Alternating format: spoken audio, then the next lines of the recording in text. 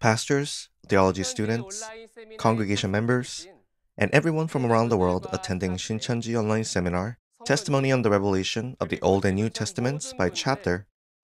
It is nice to meet you. I am Han Hae-gun from Seoul James tribe of Shincheonji Church of Jesus, and I'll be your host today.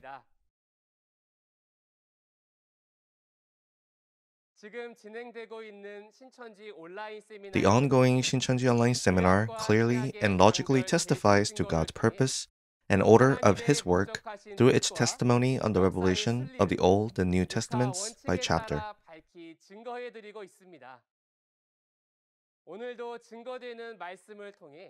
I hope you'll have a time of fully perceiving God's purpose and receiving His grace through the testimony shared with you today. First, let us offer up a prayer to God with a united heart. Our Holy Father, God, who is the source of eternal life, we sincerely thank you for uniting us as one in your word through this precious time you allowed us to have. As your word is being testified to the whole world today, please be in everyone's heart for them to hear and perceive, so we can all become one in you and your word. And let it be a time filled with hope and grace. We pray all these things with firm faith in the name of Jesus Christ. Amen. The title of today's seminar is Lesson 23, Elementary Teachings and the Place of Maturity.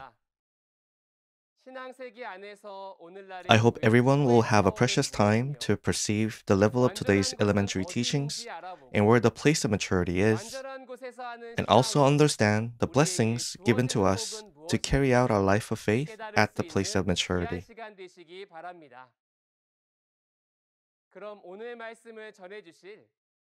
Now, let us welcome up Instructor Kim Woo-hee from Uijeong Church of Seoul James Tribe.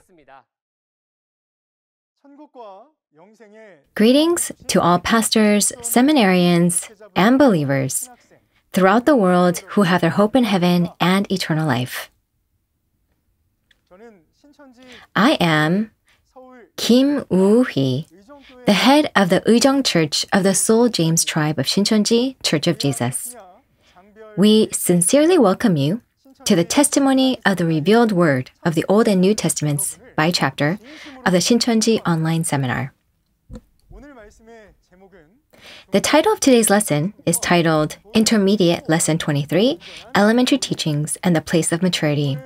And the references are taken from Hebrews chapter 5, verses 12 to 14, and Hebrews chapter 6, verses 1 to 8. As you listen to the lecture today, I hope you will have a precious time to understand the will and purpose of God by thinking about the words written by Apostle Paul 2,000 years ago and reflect upon what those words have to do with me, as well as finding out what the elementary teachings versus the place of maturity where perfect teachings are. First, let's read Hebrews chapter 5, verses 12 to verse 14. In fact, though by this time you ought to be teachers, you need someone to teach you the elementary truth of God's Word all over again. You need milk, not solid food. Anyone who lives on milk, being still an infant, is not acquainted with the teaching about righteousness.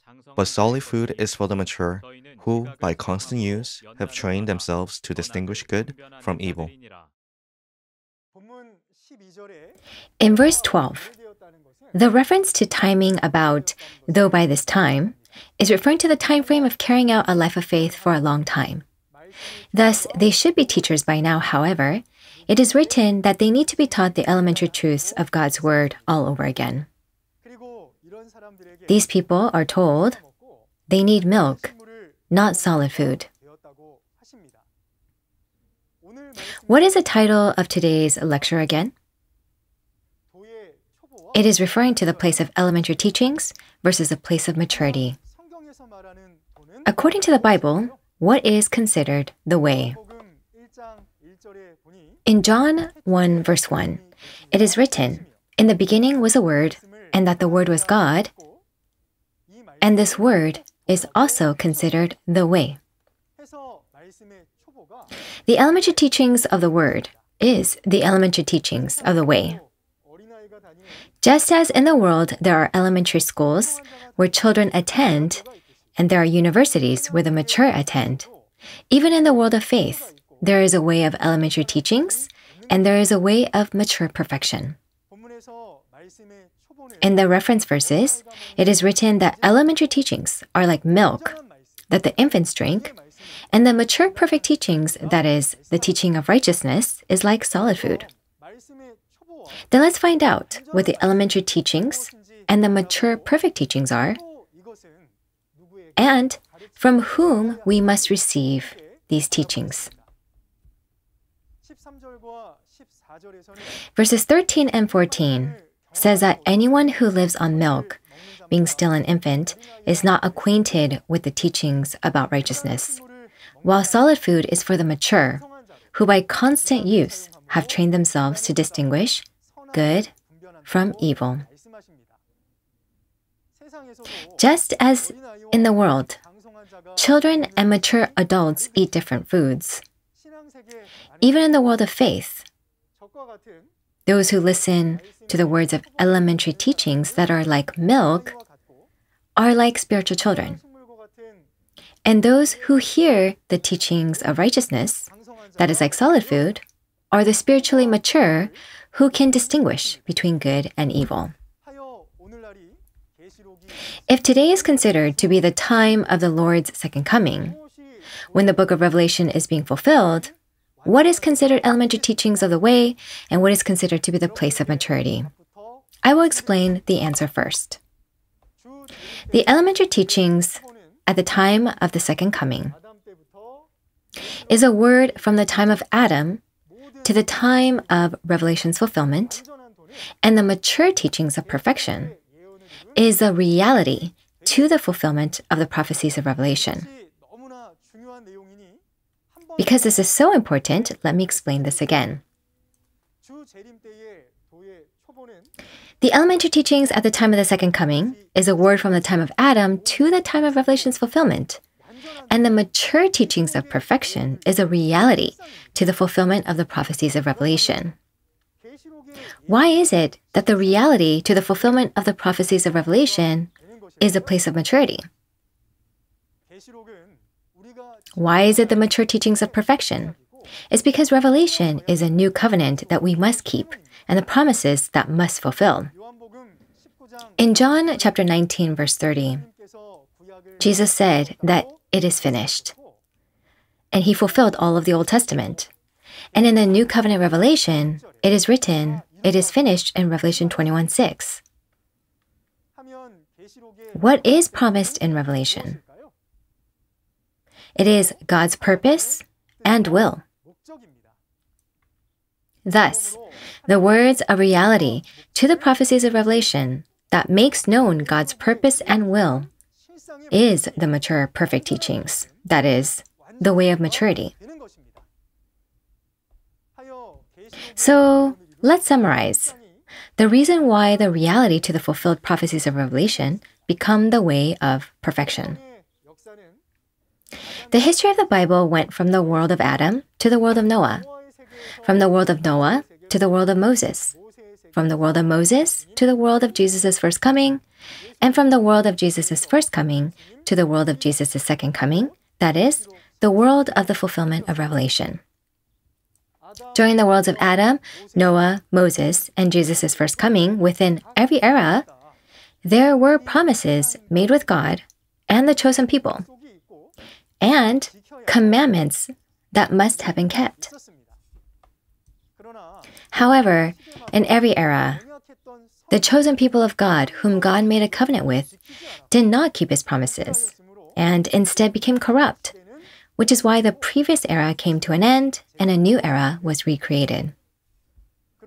Therefore, before the fulfillment of Revelation, the previous eras did not carry out a perfect life of faith, which is why the second coming of Christ and the prophecies and fulfillment of Revelation had to exist.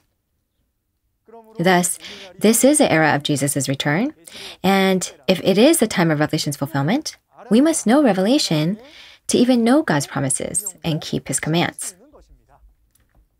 In addition, since Revelation contains the will and purpose of God, we must know these things for us to say we have perceived the way of maturity. Then what is God's will and purpose promised in the book of Revelation?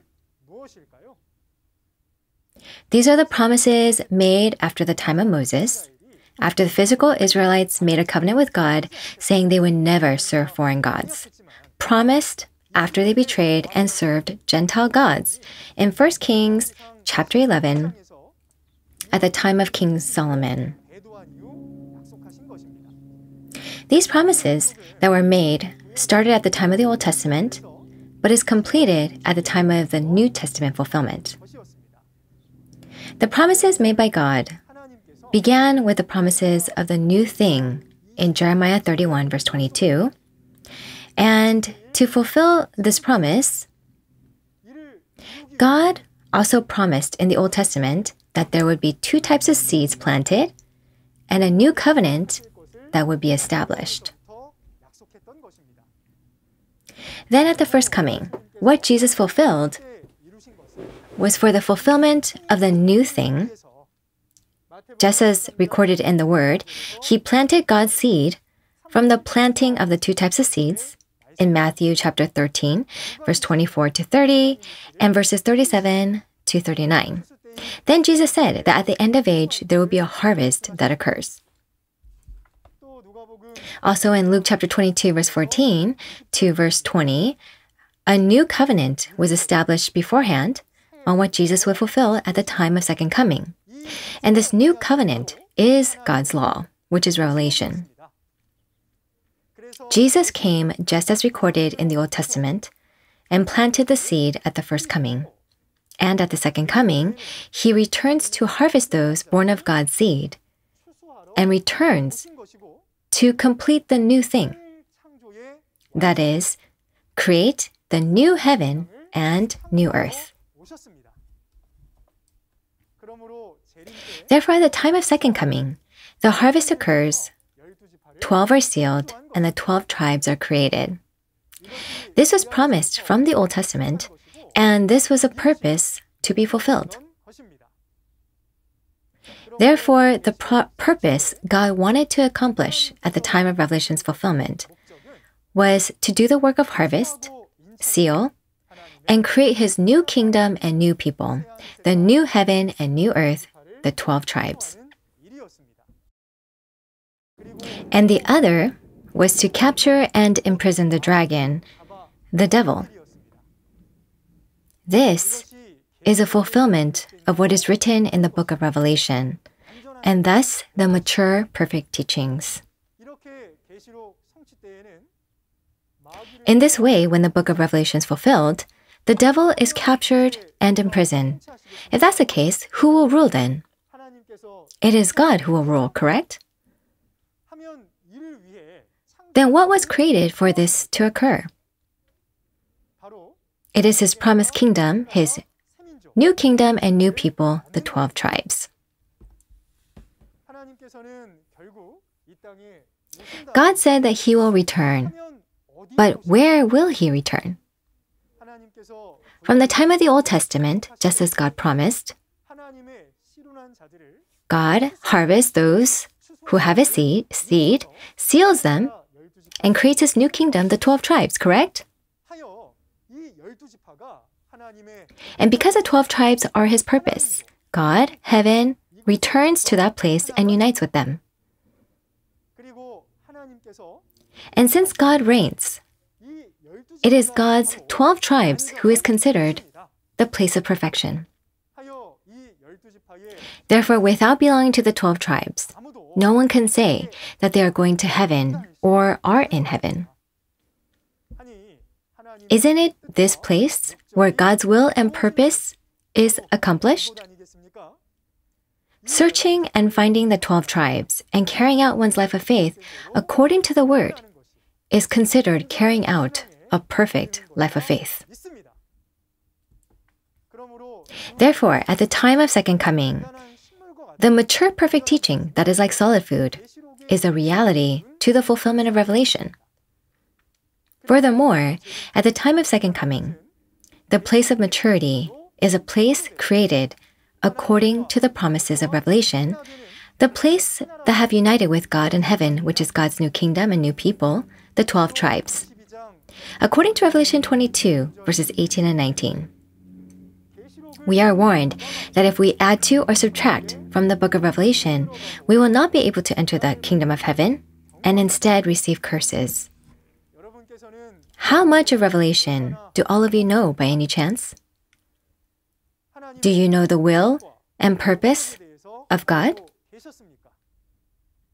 We must know these things to say that we are the mature eating solid food.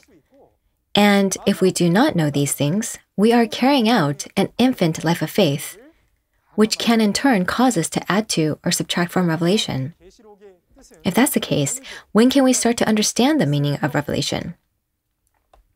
We can start to understand when the prophecies of Revelation starts to fulfill. It is when Revelation fulfills and those prophecies appear as a reality, can we then start to understand its meaning. Regarding this, Apostle Paul said in 1 Corinthians chapter 13, verses 9 to 12, that we know in part and prophesy in part, and when perfection comes, the imperfect will disappear. It is at that time we will be able to see face to face. Thus, before the prophecies fulfill, we can only understand in part, and it only becomes elementary teachings where we can make estimated guesses. However, when the prophecies fulfill and the reality appears, it is a time we will finally be able to see face to face. In other words, it's a time when what was known in part can finally be fully known. It is knowing the reality that is considered knowing the mature, perfect teaching, and thus the place of perfection. Then from whom can we learn about the reality of the fulfillment of Revelation, which is considered the perfect, mature teaching? Can anyone receive understanding to these things by just praying to God? It is when the prophecies of Revelation fulfill, we will be able to understand through the shepherd whom God has chosen and promised. At the time of second coming, it is so important for the believers to understand Revelation. Just as it's recorded in Amos chapter 3, verse 7, first God selects a shepherd, then shows that person the secrets to heaven, and when the prophecies fulfill, God has that person testify to what was seen and heard. Thus, we must learn the mature teachings from the shepherd who is promised after we have perceived what the elementary teachings versus the mature perfect teachings are. God shows his secrets only to the selected promised shepherd and has him testify to what was seen. And we can see this more in detail in Revelation chapter 1, verse 1, concerning the route in which revelation is conveyed. Let's read Revelation 1, verse 1. The revelation of Jesus Christ, which God gave him to show his servants what must soon take place.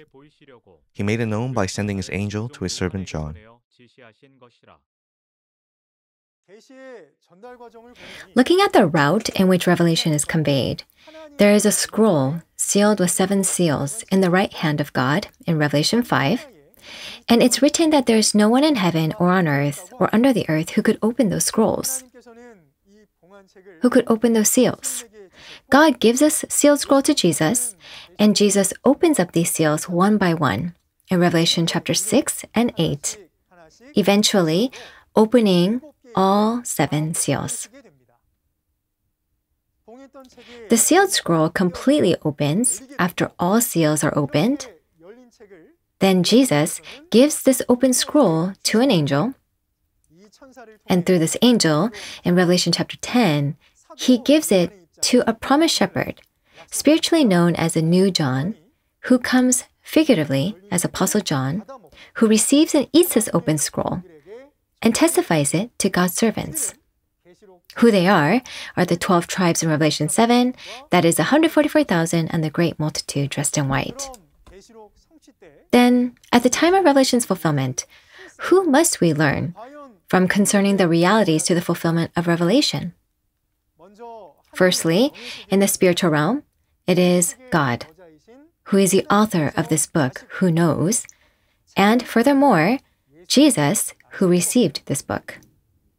In addition, who will know here on earth in the physical realm? The book of Revelation is no longer in God's hands, no longer in Jesus' hands, and instead, we can see in Revelation chapter 10 that this book has entered into the stomach of the promised shepherd. Therefore, we must learn from the promised shepherd who received this open scroll. The promised shepherd, has seen in Revelation chapter 22, verse 8. As seen in Revelation 22, verse 8, is the one who has seen and heard when Jesus started to fulfill all the events of Revelation. And as promised in Revelation 22, verse 16, he is the messenger of Jesus, who is sent to testify all the events of Revelation to the churches. Thus, the churches who believe in Jesus must meet this promised shepherd in order to perceive the word. Have all of you met the shepherd? Why should you meet the shepherd? It is because it is only through the promised shepherd, figuratively the new John, who we can learn revelation from.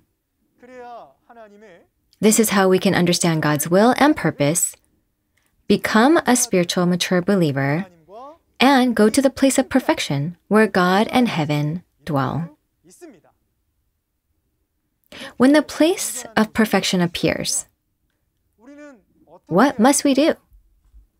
Must we remain where the elementary teachings are?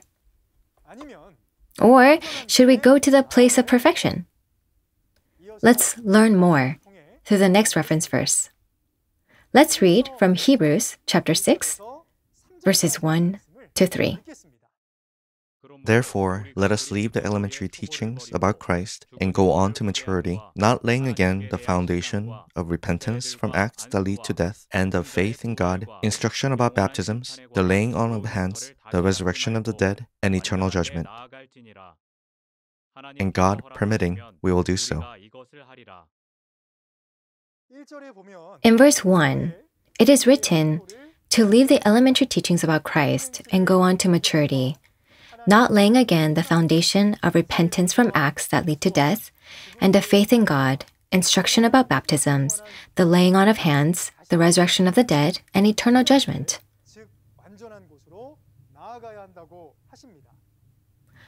Then why must we leave elementary teachings?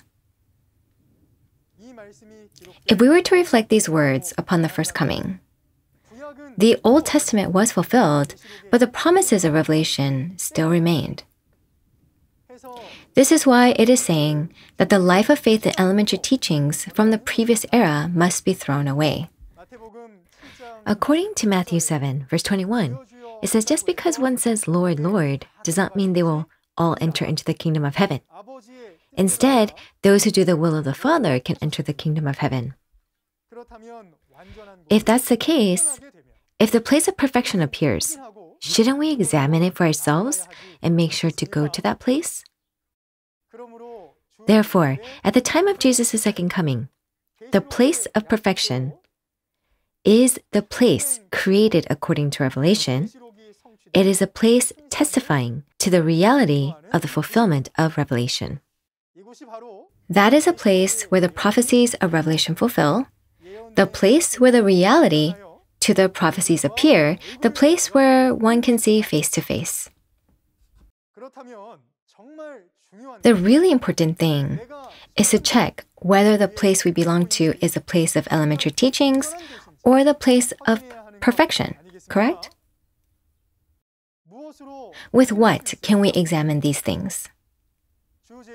At the time of Jesus' second coming, the difference between the place of elementary teachings and the place of perfection is whether that place knows the true meaning of Revelation and its realities, or they do not. In order to examine this, I will give an example from the content of Revelation. In Revelation, there is the appearance of the tree of life and the tree of the knowledge of good and evil that appears in Genesis chapter 2. These two types of trees can be considered the beginnings of the Bible. Have you seen, from the thousands of denominations in the world, a place that has testified about these trees according to the Bible? For those who already know about the reality to these two types of trees, I believe you have learned previously in Intermediate Lesson 17 from the Instructor of Thaddeus tribe very well. Since I am explaining about these two types of trees briefly as an example to show the difference between elementary teachings and the mature teachings of perfection, if there is anyone who have not heard the explanation, please make sure to do so through Intermediate Lesson 17. In Revelation chapter 22, verses 1 to 2, there is a tree of life where the holy city, New Jerusalem, comes down upon. Also, this tree of life produces 12 crops of fruit, and its leaves are for the healing of the nations. Would this be considered a real, literal tree? Or is it a spiritual tree? Within 6,000 years of biblical history, there was not a single person who could explain the reality of the tree of life. If that's the case, wouldn't the place who knows the reality of this tree of life and can clearly testify about it be the place of perfection? Exactly, what is this tree of life?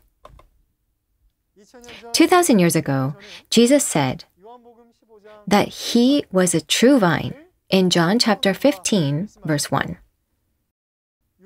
In John chapter 14, verse 6, he said that he was the way, the truth, and the life. Therefore, Jesus was a reality of the tree of life. And in John chapter 15, verse 5, Jesus said that his disciples were the branches. Since Jesus was the tree of life, the disciples who were the branches were also the tree of life. In Matthew chapter 13, verses 31 to 32, it is written that the birds will come and perch on that tree, and this was like the kingdom of heaven. This shows that the Holy Spirit of God, like a dove, was with Jesus and the 12 disciples. Therefore, the reality of the tree of life is God, the source of life, and the true shepherd and its organization where God dwells. Next, let's take a look at the tree of the knowledge of good and evil. In Daniel chapter 4, the king of Babylon was symbolized as a huge tree, where all the beasts of the field found shelter under that tree, and all the birds of the air lived in its branches. Then what kind of tree would the king of Babylon be? In Isaiah chapter 5, we see that God planted the choicest vine, but it produced wild grapes. God called this vine the people of Judah. Then isn't there a true vine and a wild vine?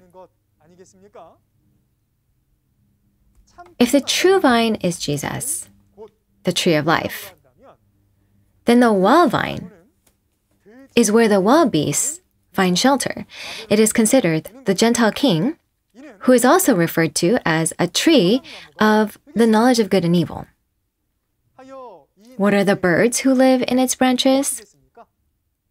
Yes, it is evil spirits.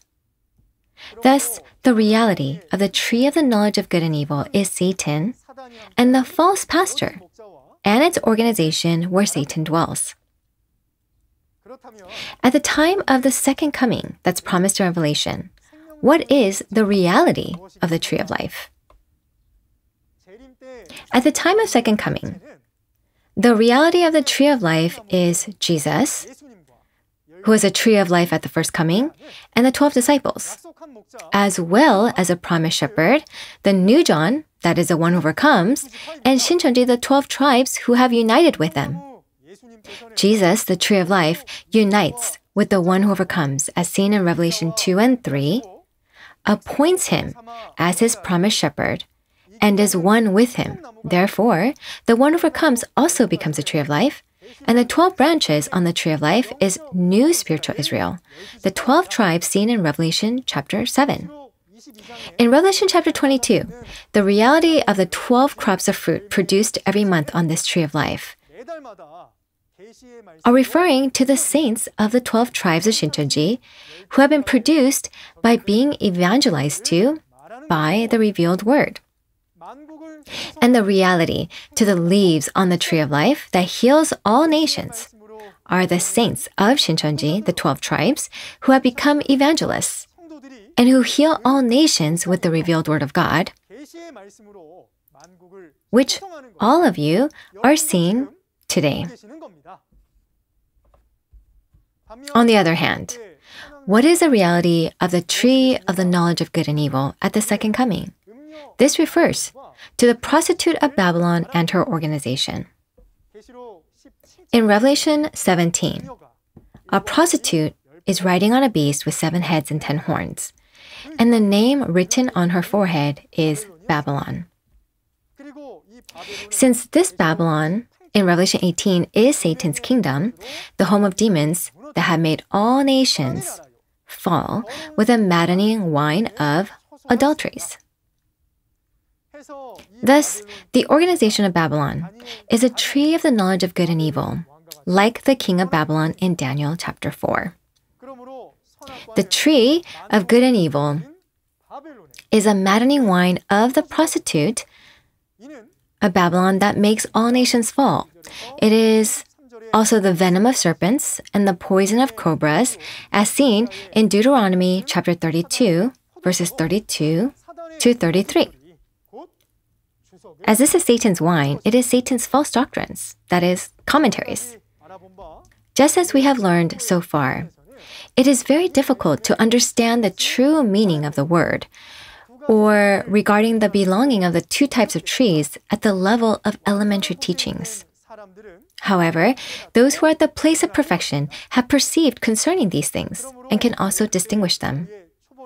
Therefore, at the time of the second coming, the place of elementary teachings do not know the true meaning or the reality of the 2 types of trees, and the place of perfection at the second coming of Christ knows and testifies to the meaning and reality of the 2 types of trees, which is Shincheonji, Church of Jesus. The secret of the tree of life and the tree of good and evil that no one has known for 6,000 years, and the secret that no other religious organization in the world has known until now.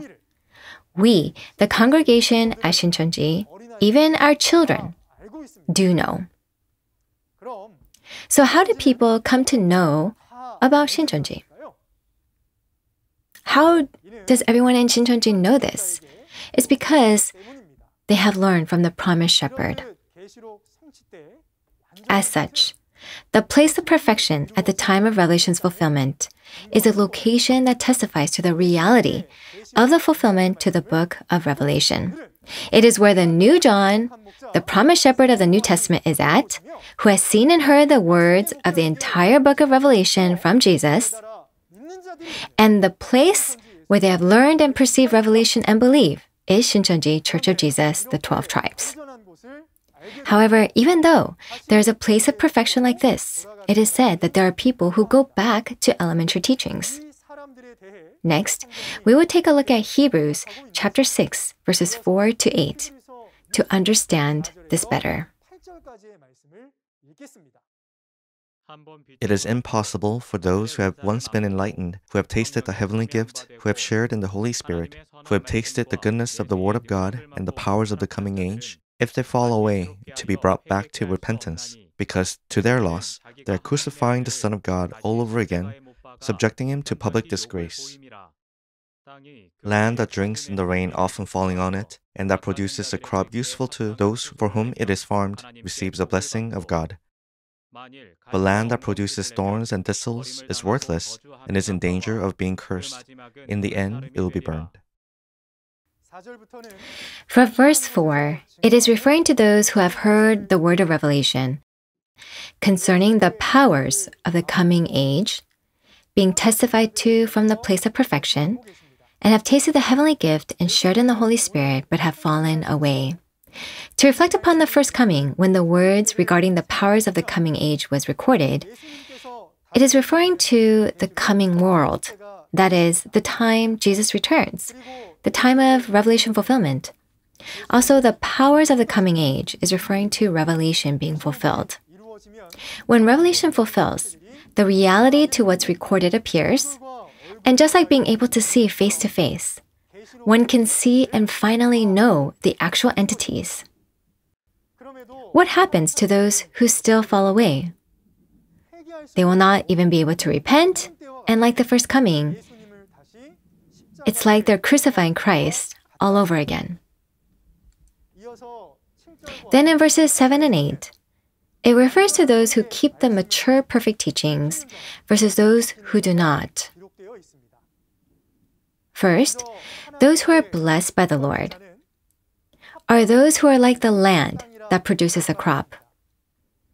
They are like the good soil seen in Luke chapter 8, verse 15, and with good and kind hearts.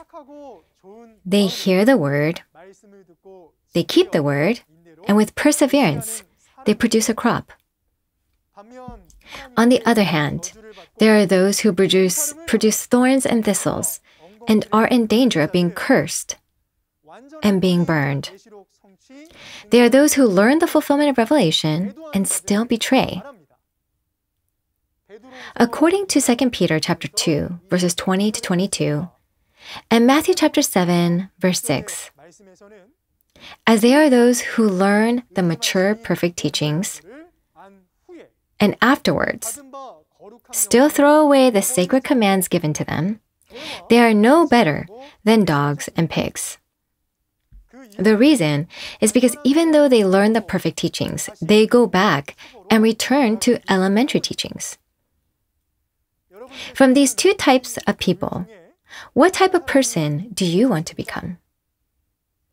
Now that the time of Revelation's fulfillment, when Jesus returns, has come, let's throw away the ways of elementary teachings, learn the word of revelation, the mature perfect teachings, and teach it after, shouldn't we? This is what God desires. And this is what it means to go toward the place of perfection. Finally, the conclusion of today's lecture. Those who are in elementary teachings must find the promised shepherd of the New Testament and learn the word of revelation, since they do not know it yet. Also, the place of perfection at the second coming of Christ is a place created according to the promises of Revelation. It is a place where they are harvested and sealed. It's God's new kingdom and new people, Shincheonji, the 12 tribes. It's this place God and heaven comes down to dwell upon, and as such, God's will and purpose fulfills. Thus, let's unite as one with Shincheonji, the place of perfection, carry out a life of faith according to the promises, and become a perfect believer. The title for the next lesson is Intermediate Lesson 24, God's Purpose, the recreation of heaven and earth. Since that instructor teaches way better than myself, please look forward to that lecture. Now, with the meaning of God and Jesus being one with us, let's shout, "We are one." We transcend beyond race, nation, and religion and have united as one under God and Jesus. We are one. Let us pray. Father God, who is the origin of all life, we truly thank you, Lord. You have granted us this precious time to receive your word at the seminar. And as a result, we have learned about your revealed word today concerning elementary teachings and the place of perfection at the time of Jesus' second coming. And for allowing us to perceive these things, we sincerely thank you. Father God, specifically remember all the people who have listened in on this precious seminar. Help them to hear the revealed word in its entirety, perceive all things, become a mature believer, and distinguish good and evil. And become a believer who carries out a life of faith worthy to receive blessings from you, Lord. And at a time when revelation is being fulfilled today, we desire for you to quickly come and reign. Father God, when you come and unite with us, please help us to be with you and receive your precious blessings, where we can receive heaven and eternal life as an inheritance to live eternally with you. And we pray that your unending grace will be bestowed upon us endlessly throughout even the remaining of the seminar series. We believe and pray all these things in Jesus' name, who's so full of love. Amen. Thank you for watching to the end. Shincheonji Temple of the Tabernacle of the Testimony is God's kingdom created on earth as it is done in heaven. Shincheonji is also God's new kingdom and people recreated according to the process written in Genesis 1. Let us not conform to the corrupt pattern of the previous generation, but take part together in the work of recreating heaven and earth and become the new creation, reborn with God's seed and spirit, endeavoring to enter the Sabbath rest. As you've just seen in the video, our next seminar's title is God's Objective, the Recreation of Heaven and Earth. It will begin at the same hour it did today. So please do attend to clearly understand the objective of God who's been working for 6,000 years.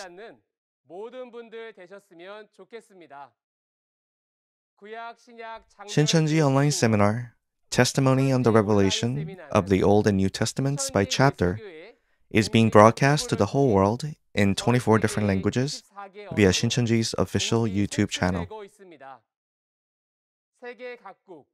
We're also hearing a lot of good news from many different denominations from all over the world that want to be one with Shincheonji. If you have any questions about today's lesson, Shincheonji Church of Jesus, and our teaching, please call the number you see on the screen now.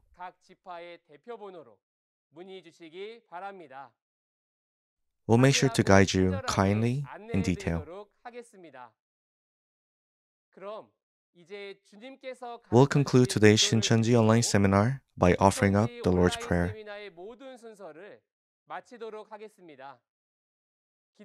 Let us pray. Our Father in heaven, hallowed be your name. Your kingdom come, your will be done, on earth as it is in heaven. Give us today our daily bread. Forgive us our debts, as we also have forgiven our debtors. Lead us not into temptation, but deliver us from the evil one. For yours is the kingdom, and the power, and the glory, forever and ever. Amen. Thank you very much for being with us today.